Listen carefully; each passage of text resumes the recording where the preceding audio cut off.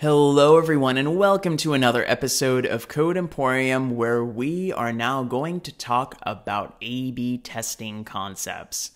So A/B testing is kind of a concept that is largely overlooked in the job of a data science description.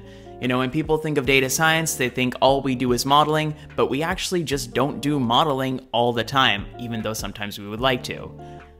Testing is super important, and I thought in this video I could impart some knowledge to you about what A/B testing actually entails in the industry. So whether you are trying to apply for a job, or you're already a data scientist in the industry and want to learn more, or if you're just super curious about A/B testing in general, then this video is for you.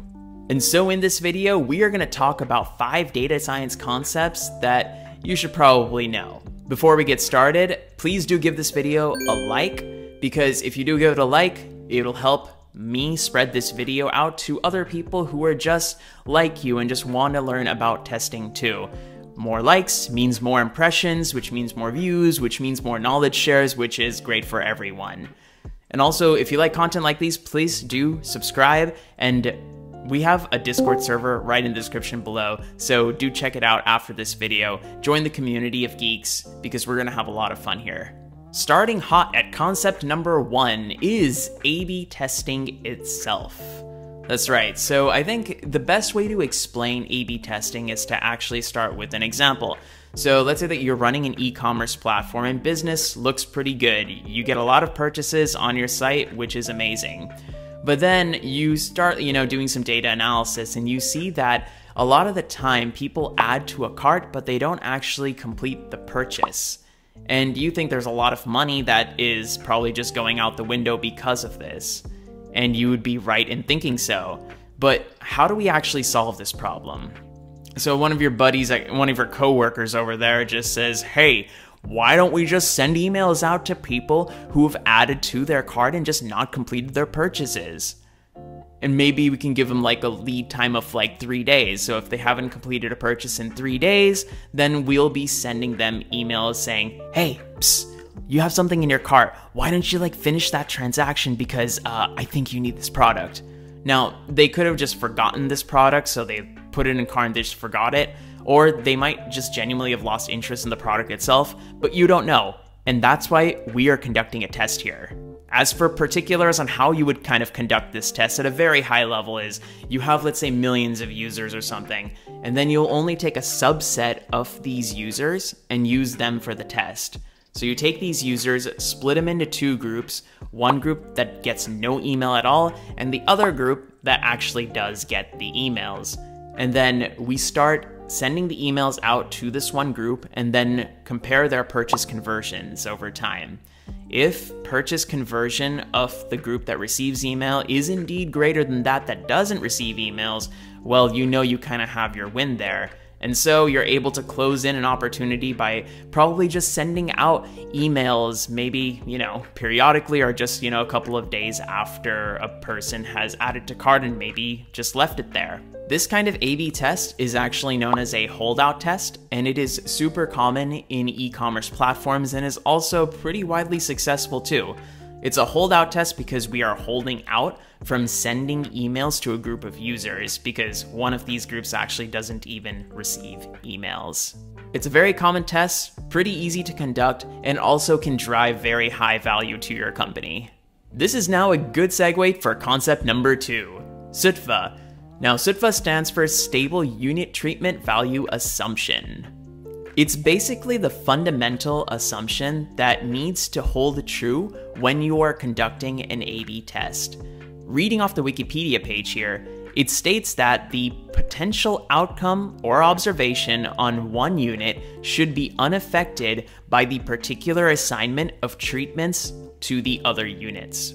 What this is essentially saying is that, let's say, for example, I'm a user in an A/B test, and then I have a buddy Sam who is also a user in an A/B test, and both of us receive emails. My probability of actually making a purchase should be completely independent of whether or not Sam decides to also make a purchase.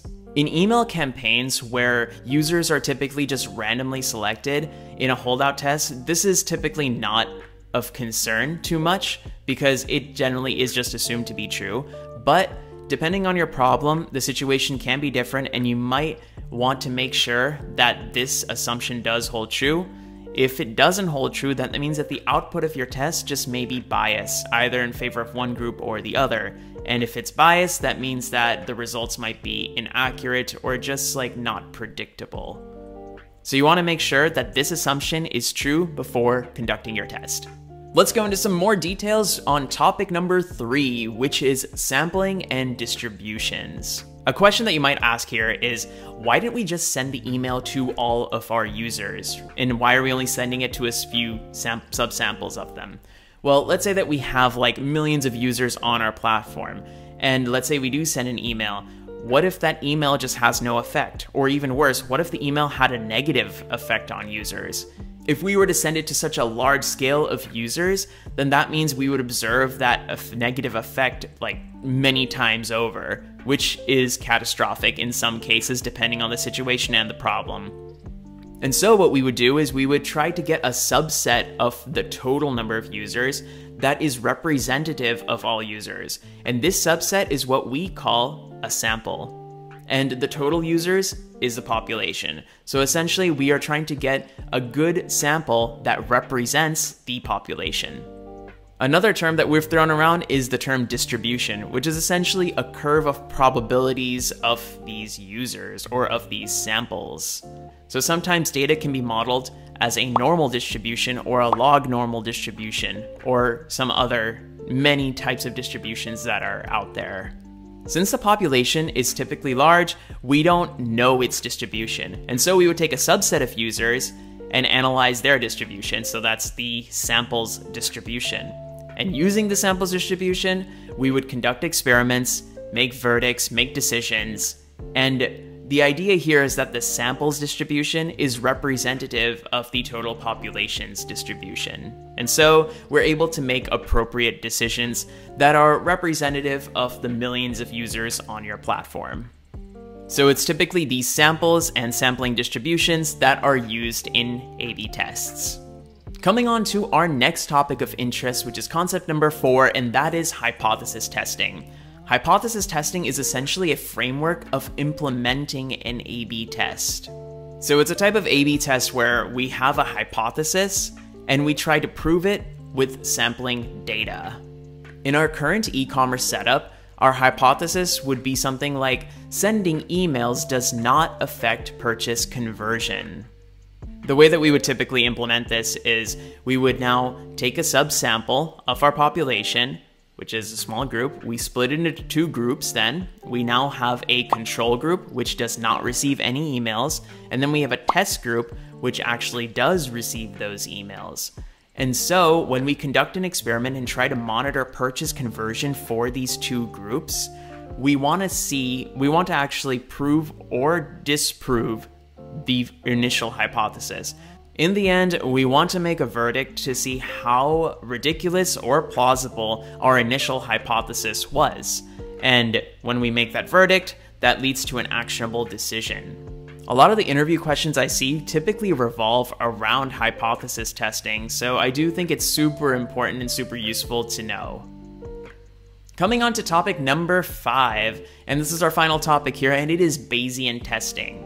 Like hypothesis testing, Bayesian testing is another framework of implementing an A/B test.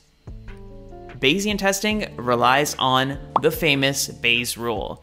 Let's say in this formulation, P is a probability distribution, A is purchase conversion, and B is just the sampled and observed data that we're seeing when conducting the experiment of comparing users who receive emails and users who don't receive emails.